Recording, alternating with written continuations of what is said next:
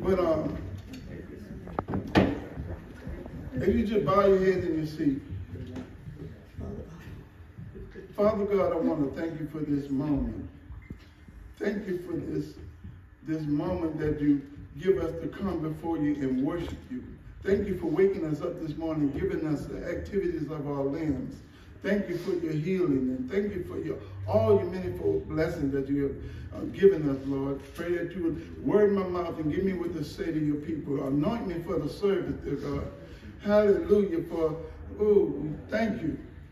And as your word go forward, Lord, we invite you to come in this house. This is your house, Lord. Saturate us with your presence. Let us feel your anointing, your touch, in Jesus' name. Amen. Amen. Amen. Hallelujah. We're going to be brief, and I got a word from the Lord, and I'm going to try to shorten it up. Hallelujah. We're going to go to the first, the book of Exodus, the 31st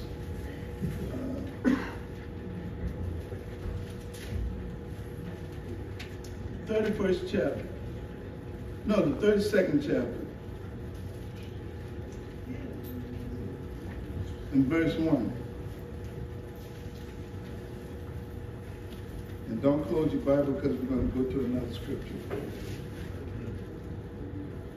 And it reads, 32nd chapter, very verse. And it reads, and when the people saw Moses, they saw that Moses delayed to come down out of the mount. The people gathered themselves unto him.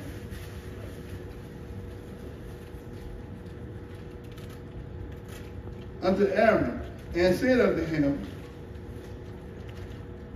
up, make us gods, which shall go before us. As for this Moses,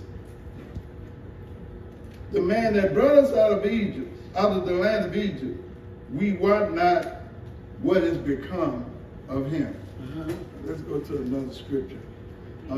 Exodus, the 34th chapter, in the 29th verse.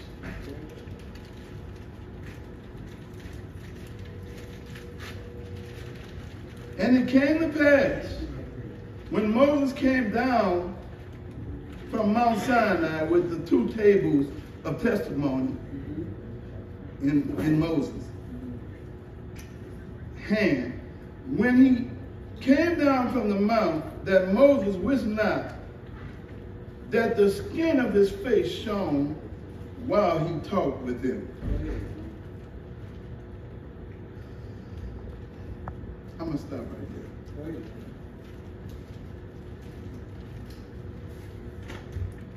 Yeah.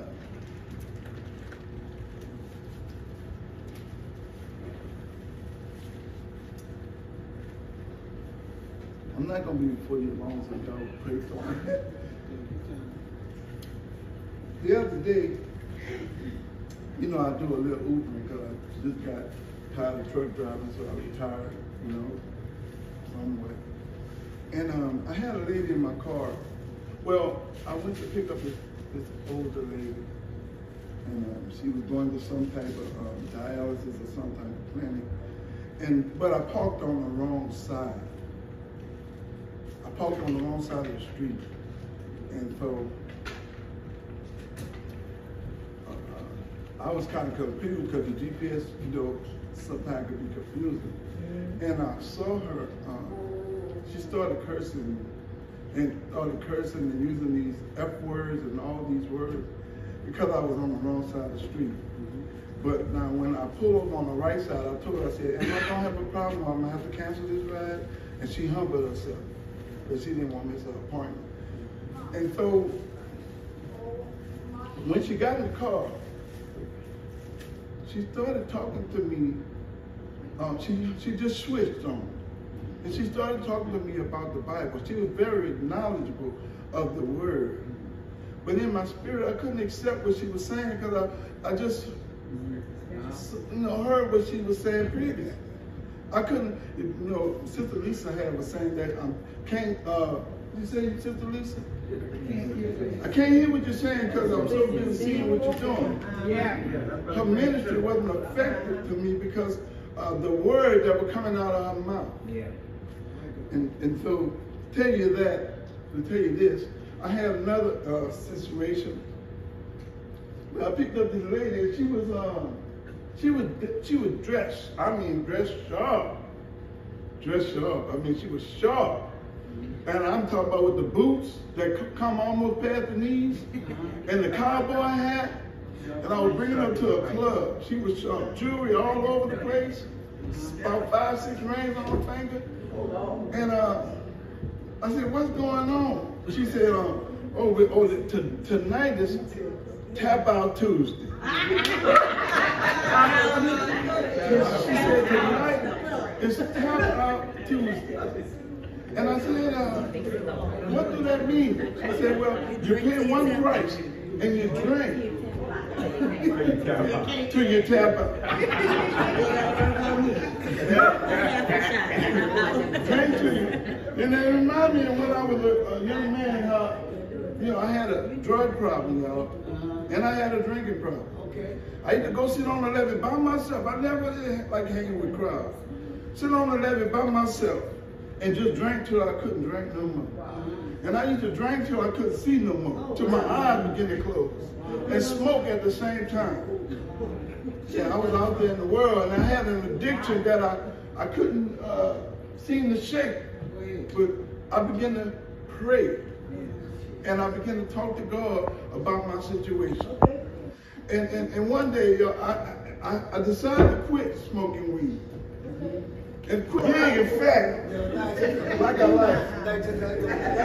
And I yielded because I picked them up. I smelled them and they smelled good. But then I got home to my grandmother, though, the Spirit of the Lord had convicted me. And he said, "You know, if you ask me to help you, you know you asked me to help you, right?" And God, but by the time the Spirit of the Lord finished talking to me, I threw him in the toilet and he flushed the toilet. It was hard. You know, because I envisioned myself getting high, not in the presence of church folk. You know, not realizing that the eyes of the Lord is in every place. Beholding both the evil and the good. Now I want to give y'all my sermon title for this morning. I'm not going to be long, Pastor, because I'm almost finished. My sermon title this morning is Tap Out with Jesus. Tap out with Jesus. The word tap out, you know, I looked up the word tap out, and it means to become empty. To drink the last drink. Yes. You know, to become empty. Full, you know, and empty at the same time. You know, and so when I think about that, I think about what Moses, you know, the scripture where Moses came down from the mountain. The Bible said that he had his face was shining. His face was shining to the point where the people were afraid to talk to Moses, to have contact with Moses. That he had an anointing because he had spent time in the presence of God. Amen. He had an anointing that was visible. And I had wondered why, you know, one morning I woke up and I always feel for my wife when I wake up. And she was gone. And I'm wondering where my wife at. And I found her in the closet praying. And so most mornings, you know, when I wake up, I tap to see if she's there. But I know where to find my wife. Because she was a praying woman. And one day we had a conversation, and I was wondering, I was telling her that, you know, why this bother you and it don't bother me? You know, certain things that would make me fall into depression wouldn't bother my wife, because, and the reason why I began to realize, because she had a consistent prayer life. Amen. You know, God will give you, if you spend time with God, he will give you an anointing for battle. He'll give you an anointing and fill you with a spirit. The Bible said that in his presence is the fullness of joy. Wonder why she could smile and we both were going through the same thing and I was mad. Because she spent time in the presence of God. Hallelujah. Praise God. Yes, she was spending more, she was out preaching the preach, she was out praying the preaching. Yeah, she walked through the room speaking in tongues. And going upstairs anointing things. And I'm looking at YouTube, videos, and God showed me why she was so comfortable during the storm that we were facing in our life. Amen. You got to spend time in the presence of God. Amen. You got to learn how to, He's not looking for a minute, man. He's looking for somebody who's going to spend some quality time in his presence. God wants a relationship, not religion. Let me tell you a story that I never told y'all. During Katrina, sent my wife and my family to Houston. I decided to stay. But I thought I was going to stay with some friends. We were in the night ward, playing dominoes that I like. I said, I'm going to be with them, I'm going to be all right. But while we were playing dominoes and the storm was approaching, the Spirit of God told me, get up, Mark, and go home. I didn't want to go, but I heard the Spirit say, get up and go home. So I left to go home and be by myself. And Katrina passed. A few months later, I saw my friend that said, we had to be rescued. Off the roof of that house. Off the roof of that house. He said they had sharks in the wall. I don't know how true it is, but that's what he told me. And the children of God, they were, as long as Moses wasn't there, they decided they were going to do whatever they wanted to do and live any kind of way. You can't live raggedy and expect to receive the blessings of God. You can't live any kind of way and expect God to answer your prayers.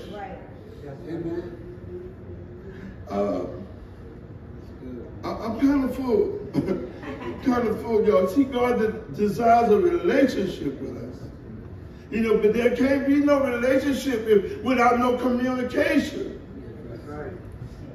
A relationship ain't gonna last if there's no communication. That's right. See, God, I know for a fact that in religion, you worship idol God that have eyes and can't see. God made with hands that have feet and cannot walk, and that have a mouth and cannot talk. But in a relationship, I can tell you for myself that he walks with me. And he talks with me. And he tells me that I'm his own. He talks back to you. He warns you in dreams and visions, in relationship. I trade religion for relationship if I was you. Not like having the presence of God.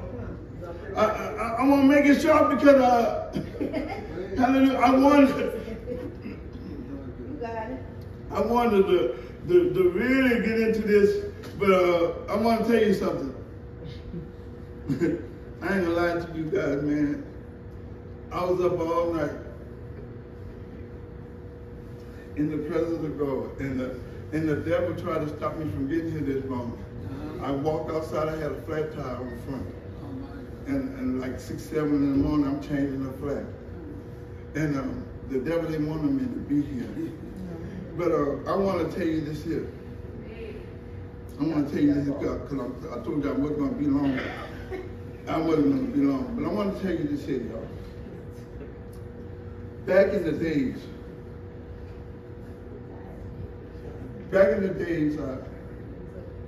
I used to love cartoons. Sometimes I used to shoot hooky just to watch the cartoon. Watch the cartoon and smoke my little weed, and I would enjoy it. I mean, every cartoon. But there was one particular cartoon that I liked more than the other. and it was a cartoon called Underdog. Underdog had a girlfriend named Sweet Polly. And every time it seemed like she was always getting in trouble. She was always getting in trouble. And when she would call out for Underdog, she would sound something like this. She said, oh where have my underdog gone? She said, oh where have my underdog gone?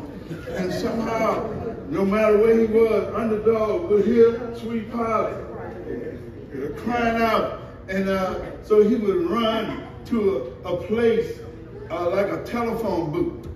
And in that telephone booth, he would receive power. Somehow he'd come out and he could fly all of a sudden. And so, just like Underdog, I want to let you know that I found a place that I can go and receive power. The Bible said that in the secret place, he that dwelleth in the secret place of the Almighty shall. Yeah, he that dwelleth in the secret place. You got to learn to spend time with God. Get in the place where God can use you. Let him fill you with something. We want the blessings of God. You remember when Moses had died? You remember when Moses had died and Joshua being under the tutelage of Moses, God spoke to him and he had took the ring. But he had a bunch of young people who hadn't had experiences that the older ones had died in the wilderness. Because God caused them to walk 40 years, you know, in circles. Just walk 40 years because they had disobeyed God. And so when they got to a place called Gilgal, God told them to circumcise. Told Joshua to circumcise these people. Not the young people that had been born in the wilderness. The other ones had died off. Those who were not circumcised, God commanded him to circumcise them. He circumcised them. And that circumcision, you know, it was like a trimming away of the flesh. You know, trimming away, literally it means like what he's saying is he's trimming away the part that dirt can hide in it. The part that diseases, that prone to diseases. He was trimming away the part. He said, before we cross over into Jericho, we're going to stop here in Gilgal. And we're going to deal with your flesh. Before we receive the promises of God, we're going to deal with your flesh, with those wandering eyes. We're going to deal with the lascivious spirit, the covetousness. We're going to deal with that lying and cursing tongue. Before we cross over into the promise and into the promise of God. Amen. We always want things from God, but there's a repentance. And there's a way that we have to walk. You got to walk circumspectly. You can't walk any kind of way and expect God to bless us. Yeah, y'all, some of y'all probably been to some of these institutions where, you know, where they say all you have to do is believe it and receive it. And call it and haul it. And admit it and get it. And stab it and grab it. And God says if you don't cut it, you can't have it. That's right. Amen. Tap out with Jesus.